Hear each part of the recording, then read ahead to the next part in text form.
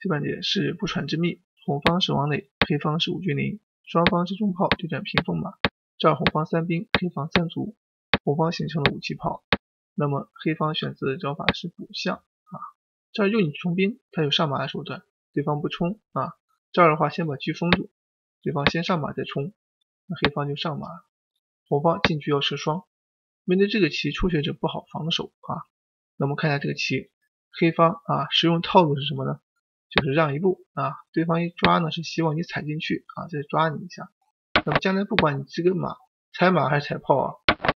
这个棋都是红方有利红方子力活跃还吃着你，所以黑方这棋就会处于下风之中被对方所利用，所以这个棋就会非常不利。那么怎么办呢？黑方马2进1，对方看似一抓这马被抓死呀，炮可以挡，看似走一步废棋对方上马还有利用，这棋也不怕。一般人走到这里可能就要收工了，但是本局黑方这个小卒一冲可以说是神兵天降，太妙了。这儿一冲之后你不能对冲，否则这儿有拱车的先手吃炮了。等你再去吃子的时候，那么他这里呢就可以考虑吃掉你，将来你吃马也吃不到，他兵踩了。所以这个棋走下去，明显黑方大优。到这儿以后如果说你要选择兵3进1的话，他打掉你一吃车打一将踩你车，这儿你要走车打掉之后冲炮，加上这个马将来一出车4子归边，左边这马就不要了你也来不及吃，这就杀你了。所以这棋非常凶狠对方顾不上走兵3进1，临场他选择招法是炮进2正招推炮一打是他还应手。那么此时红方通过了重重考验，最终还是呢上当了。现在红方能走就是先通过对炮对方一吃之后这儿逼迫你，你要是敢吃这个子的话，他这一蹬反而吃双你这棋肯定是不利的，因为就算担子炮他也可以象掉你。那么这个棋走下去的话，红方这个子力位置非常好，占优黑方怎么走呢？黑方这儿他不要着急黑方走这步棋打掉，红方即便卧槽，黑方可以进卒，你这儿一上看似凶狠，可以上马这样的话你在飞象的话就扣住你，所以这个棋你是没棋的。你虽然走这儿他可以切进去，现在你要吃马的话，他这儿有踩车，你要是敢纠缠的话，一将就把车抽了，所以你是不能纠缠的你还得躲的话底线一穿你落象打死，只能补士，然后车往这一卡，这边随时要威胁你，比如说回马打车绞杀，你非换不可，换完之后的话他这个棋你吃他就让开你现在走这儿也没用，他又跳进去了。所以将来这个棋对方现在这样走下去明显是不利黑方大占优势。所以呢黑方这样一个棋走这儿其实是可以抗衡的，红方也不能继续进攻，所以呢到这儿可以应付。那么双方这棋其实都可以下他现在没有走这个平炮就对，而是选择上马，直接上马的话打掉这儿的话对方一吃车看似是交换，其实呢人家吃了一个炮，再打象的话一脱身相当于得子，这儿的话红方就想回马把这炮捉死先进后取，那么黑方就不让你要是敢吃我这儿就打回来了，所以你没有用呀。那么对方这个棋呢中炮发出来先把车定住，让车不要动，车不动找机会再吃这儿的话出老将随时要抓你马，所以对方这个棋呢他就炮推不让，这儿长车继续抓，那就炮推，你要抓我打你死车。那么现在这个棋呢黑方先上一个边马还不着急那么红方的话这个棋选择招法是象3进，这儿他车3进1给你换对方选择是传将拉住对方吃掉，意思就是说你现在将来吃我马杀你将，黑方不着急先甩炮这步棋很关键，对方飞象以后呢这儿吃掉，看似好像可以抓死马，其实他可以退回问题不大，所以这儿必须要吃个象。那么吃完象之后从局部来看这个阴谋得逞了，但毕竟你少一个子呀，那么黑方这个棋呢就非常厉害，关键红方这个平炮还不能将你要是能将的话这马炮配合上也行，配合不上的话少子那就危险了。红方冲兵准备过河，那么黑方选择是马1点3，把马摁住准备抓马，这儿一冲这儿一抓，对方上找机会要进攻，现在黑方底线就是一将，落象之后呢看着对方这个棋兵过来很凶呀，其实这棋太慢了，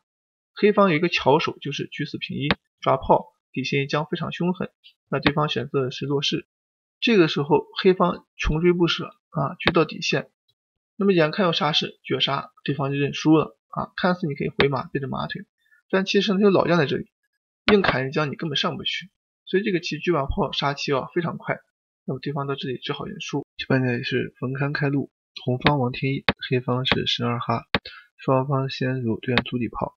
这儿红方形成一个先出车，让对方过一个卒，然后呢吃掉对方2个卒的局面。现在黑方马2进1，向诱敌深入，这种棋呢比较复杂，所以呢红方选择补士问剑，这儿黑方也就顶住，红方选择是炮8平6，黑方呢车平3，红方如果去吃，黑方就可以对车，所以呢红方这棋先飞个象不急。这儿黑方选择去切进来，准备吃边兵威胁这个马。红方现在长车就要吃对方，对方选择平炮，试图换掉红方这个炮，红方也接受。因为换完之后呢，这儿兵9进1随时呢你这个卒一走就上马利用你，对方呢就压着这个马不让上。现在红方象掉以后，黑方小卒一冲要活马，这儿红方吃掉，黑方杀回。现在局面比较平稳，红方飞了个象，黑方选择招法是继续压进来，这儿的话红方边兵就准备过河，黑方呢又点了一步炮，这个棋可以走车3进4比较稳点炮的话没有什么实际作用。红方继续拱兵，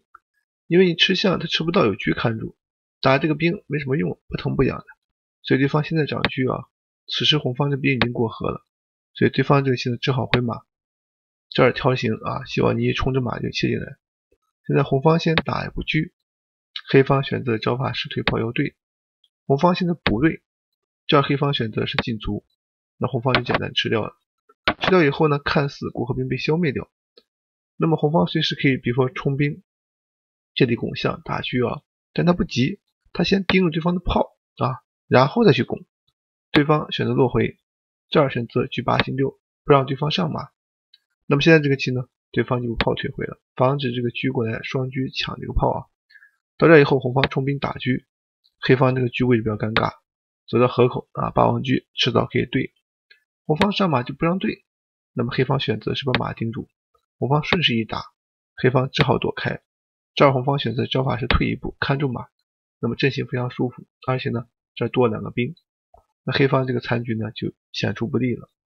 然后他选择招法是车进2，继续摁住，那要吃，红方就兵5进1，黑方要对这儿的话红方也不对，那么他选择放中车强行过兵，那么对方选择招法是退回，这儿的话找机会比如上马踩车那现在红方继续兵5进1，等你踩车的时候，他这里选择进车点下去，对方选择招法是切进来要换那正常也就换掉，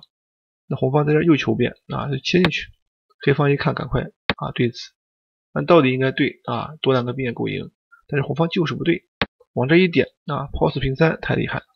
所以黑方这棋赶快上马，到这儿红方选择吃掉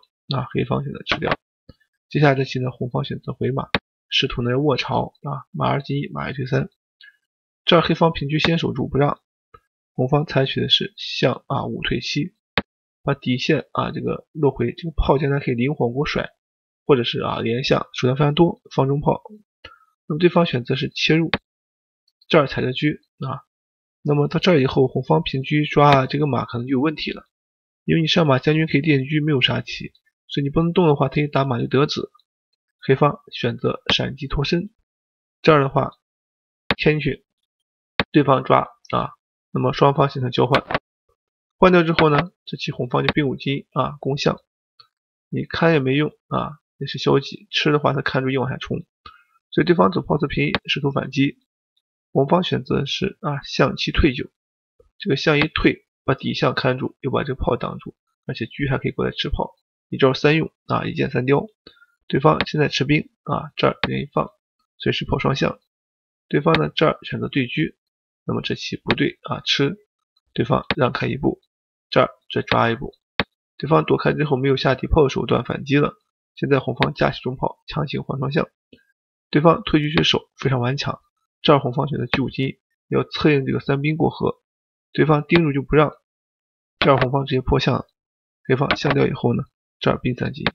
那么现在这个棋对方象掉，看似好像一吃就霸王车实则这个棋上当了，车5平7将我炮给吃了，到这儿对方走漏了就是不走漏这个棋这边开过去你也受不了所以对方的这棋走差一招速败，导致王天一获胜。